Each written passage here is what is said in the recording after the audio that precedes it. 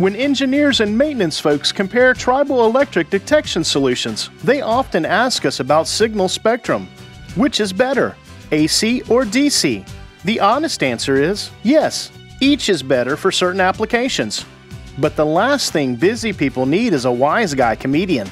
So here's a bit more detail. The principle of Triboelectric is pretty simple. As particles travel past a probe, a certain minuscule charge is induced.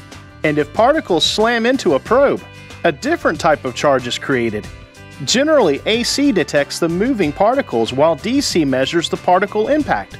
And the total signal is approximately 20% AC and 80% DC. Certain applications call for one type or the other. For instance, applications with a high likelihood of probe fouling are better handled with AC detection. But science isn't behind most installations. Actually, it's a question of commercial viability. Early work in Triboelectric detection focused on the DC signal spectrum because it is stronger and more linear. And so most developmental patents were written around the DC model.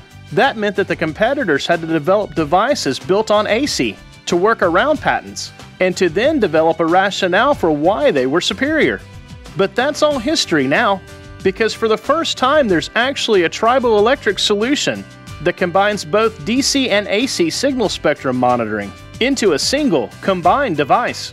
We call it Tribo DSP for digital signal processing.